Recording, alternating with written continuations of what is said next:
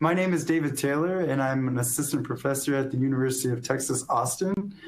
Today, I'm going to talk to you about the structure and function of CRISPR-Cas surveillance complexes. So the outline for my talk today is to first tell you a little bit about the structure of a novel type IV CRISPR-Cas complex that hasn't been characterized yet to date. And then second, I'm going to talk to you about the mechanisms of improved specificity for some of the high-fidelity Cas9 variants that exist today. But first, I want to give a brief introduction to the method that I use for most of my research, which is single-particle cryo-electron microscopy. So in single-particle cryo-EM, what we do is we bring an electron beam through the sample, and the particles are trapped in ice. And so as the electron beam comes through the sample, it creates a projection image. That projection image is noisy, and it has our particles trapped in all orientations, which allows us to later create the 3D structure, but we have to get rid of that noise first. So in order to get rid of the noise, what we do is we box out individual particle images. After boxing out those individual particle images, we're able to classify them into discrete groups, usually based on the projection view that the particle exists in. And so in this particular example, there's class 1, which represents the side view of the particle, and class 2, which represents the top view of this particular particle. And so once you've done this alignment and classification, you can average particles within the same class together. And after you do this averaging, you get class averages, and these averages have increased signal-to-noise ratio, and you can start to see structural features, especially secondary structure features. So those little rod-like densities, which we call sausages or alpha helices, in those particular class averages. And then through other image reconstruction techniques, finally, we're able to get a 3D structure of the complex. And so this is a 3D structure of a symmetrical object. It doesn't come out color-coded like that from the reconstruction process. We have to do that later, and that is time-intensive, but also fun. Okay, so the first thing I want to talk about is structures of CRISPR-Cas surveillance complexes. And so what is CRISPR-Cas? So here's an electron micrograph of an E. coli cell being attacked by phages, and these phages are attaching to the E. coli cell, and they're injecting their viral genome into it with the idea of infecting it and killing the E. coli cell. And so one mechanism that bacteria have come up with to fend off these phage infections is CRISPR-Cas systems, a type of adaptive immunity. And so how does this work? Well, in the first step, there's the immunization part, where that genomic DNA from the virus is cut into pieces and integrated into the CRISPR loci in between these invariant repeat sequences. And so later, that repeat CRISPR loci is transcribed into a pre-CRISPR RNA. The pre-CRISPR RNA is processed into a mature CRISPR RNA. That mature CRISPR RNA is then loaded into an effector complex, which we call cascades, and that CRISPR RNA guides the effector complex to its target so that it can cleave the target or degrade it in another way, and that's in the immunity stage of CRISPR-Cas adaptive immunity. Okay, so there's two main classes of CRISPR-Cas complexes. There's class 1, which are the multi-subunit complexes typified by E. coli's type 1e cascade. There's also the type 2 single subunit complex. This is where the CRISPR craze started. These single polypeptides have been repurposed for various genome engineering applications and have a lot of promise for therapeutic applications. What I'm going to talk to you today about for structure-wise is the class 1 complexes. And so here's from actually an outdated review article now, but just shows you kind of the breadth and depth of the diversity of these class 1 CRISPR-Cas systems. So there's the type 1. They can be divided up further, and the type 1 systems usually target DNA. And then there's the type 3 complexes, which target RNA. They also target DNA, but for our purposes, we'll say they're targeting RNA. And there's recently identified type 4 complexes. And so many of these class 1 CRISPR systems remain to be characterized. And so we're going to focus today on these type 4 complexes, which are really uncharacterized. And so this is a collaboration between my laboratory and the laboratories of Ryan Jackson and Raymond Stalls, and some great graduate students and postdocs that are in their lab. And a postdoc in my laboratory, Yi Zhao. So what we did is we overexpressed the proteins from a type 4 complex in a mycobacterium in E. coli, and we pulled down using a tag on one of the subunits. After pulling down, we froze grids, and we were able to collect micrographs on our Titan Krios here at UT Austin. And the circles, yellow circles, show individual particles that we were able to see in these motion-corrected micrographs. And from those micrographs, we were able to create reference-free 2D class averages that show clear secondary structure features in a worm-like particle. And so after the 3D reconstruction, we were able to obtain a structure at around 3.9 angstroms resolution. And you can see from the structure as it's rotating that it has a helical backbone of large subunits, and then a CRISPR RNA in the middle, and then a small filament that creates the belly subunits that are in different colors of red to orange.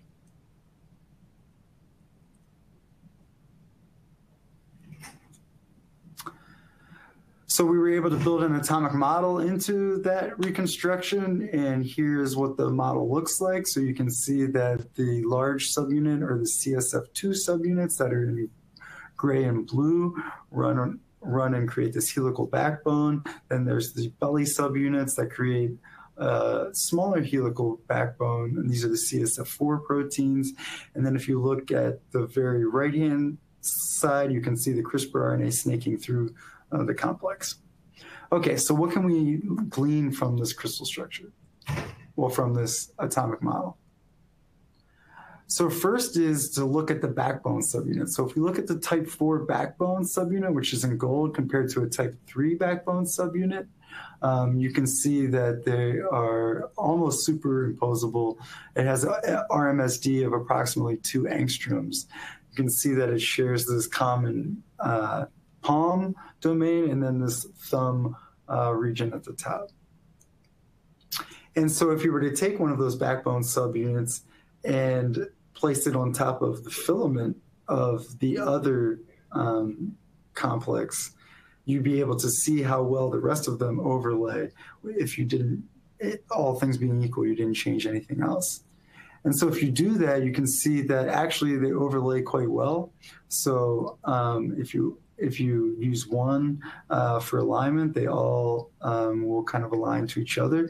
So the backbone of the type 4 complex is relatively conserved with that of the type 3 complex from CMR.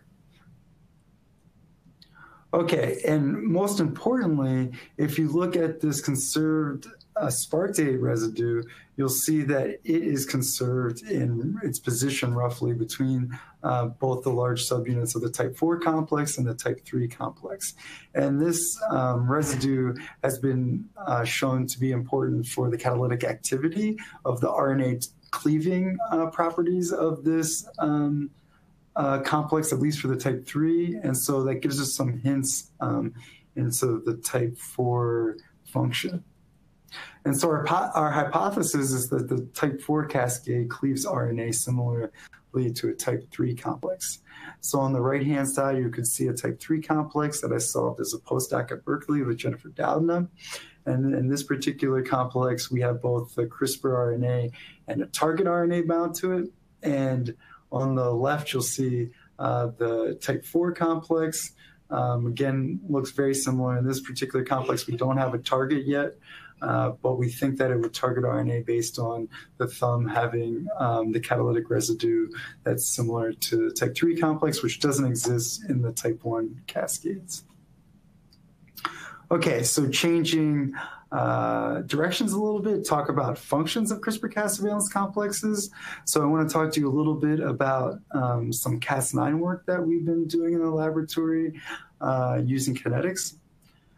So again, back to the two main classes. So we just talked about the Class I complexes where they're multi-subunit, do very interesting biology. But now we'll talk about the Class II single polypeptide effector complexes. This is a collaboration between my laboratory and Ken Johnson's laboratory here at UT Austin. We've shared two great postdocs, one's Shangzong and Musen. Shangzong's gone on to an industry position. Musen is still here finishing up this work. And then a laboratory manager, Helen Chen, in my laboratory, and KJ, an undergraduate in my laboratory. So it's a very productive collaboration between kineticists and structural biologists. So what we've shown earlier is that R-loop formation is the rate-limiting step for wild-type Cas9, which we'll call SP-Cas9. So upon initial binding of the DNA by Cas9, there's R-loop formation, which means that the target strand is base pairing with the CRISPR RNA, and the non-target strand is being looped out away from the rest of the complex. And so that will be targeted by the RUB-C domain, while the target strand will be targeted by the H and H domain. And so we showed that DNA unwinding is relatively slow, 1 per second, as compared to chemistry, which is fast at 4 per second. And so that means that the unwinding of the DNA is actually rate limiting. As soon as the DNA is unwound, the chemistry can occur. So what about these high-fidelity variants that exist? So we looked at the high-fidelity variants. We looked at hyper-Cas9, and we also looked at Cas9 HF1 that have been published in the literature. And so you can see that we looked at both on-target and off-target cleavage, and on-target is a perfectly matched substrate. Off-target has a 3 base pair mismatch at the PAM distal end, so at the very end of the duplex away from the PIM. And you can see that both hypa-Cas9 and Cas9 HF1 have dramatically decreased catalytic activity compared to the wild-type proteins. So as opposed to a rate of 1 per second, we're at a rate of about 0.03 per second for the proteins with the on-target, and then 0.003 per second for when the protein is cleaving and off-target. And so it seems that the major effect of these high-fidelity variants is to decrease the speed at which the target can be cleaved. And so to understand how this works, we need to think of it as a kinetic partitioning. So we also, not shown here, is we showed that the R-loop formation rate is similar between all of these Cas9 variants in all targets, so whether or not it's a perfect match or an off-target. And so something else needs to be happening. And so what we did is a kinetic partitioning experiment, so where we use a competing DNA. And so in these particular experiments, we use a competing on-target DNA. And you can see that in the case of the wild-type enzyme, when you have an off-target, 67% of the enzyme is still committed to go forward and cleave the perfect match. Whereas when you look at hypa-Cas9 and Cas9 HF1, when you have the off-target and you add in the competing wild-type perfect match DNA, only 24% in the hypa case is committed to going forward, whereas 10% in the case of Cas9 HF1 is committed to go forward.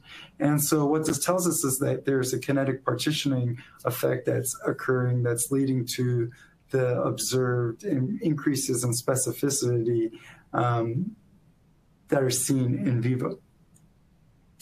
And so a cartoon, I think, will help us to better understand this mechanism. So now, in the case of these high-fidelity variants, the DNA unwinding is fast. So it's still occurring at about 1 per second.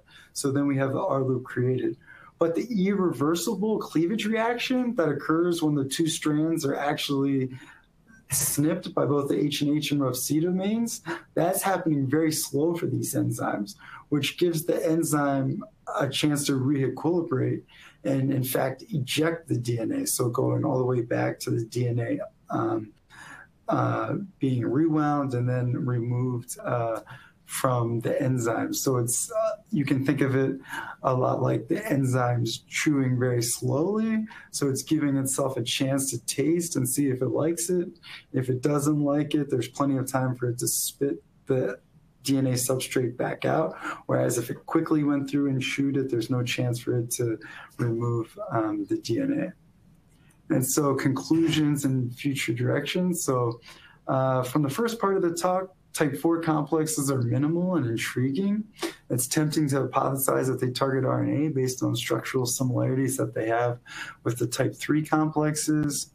Second part of the talk, I talked about high-fidelity Cas9 variants and how they improve discrimination via kinetic partitioning. So whether to go forward with the irreversible cleavage or going backwards. And so future directions in the laboratory include determining how the Type IV complexes target nucleic acids. So we need to figure out which nucleic acid that it actually targets, and then we would like to solve structures of it in complex with that particular nucleic acid. And we'd also like to do some H&H labeling experiments that have similar to those that have been done in the Dowden lab, but with our kinetic scheme, so in the stop flow apparatus, so that we can fit the H&H dynamics into our overall kinetic model for how the Cas9 enzyme works. After that, I'd like to thank the people that I've already acknowledged that have done the work, and then my laboratory, which is full of some great graduate students, postdocs, and undergraduates. I'd like to thank funding. In particular, these CRISPR-related studies are funded by the Welch Foundation and the Kleberg Foundation. Check us out at my website at cryo-em.cns.utexas.edu, and you can follow me on Twitter at David W. Taylor Jr. And I'd like to thank you for your attention, and I'd be happy to take questions, I guess, offline. Thanks.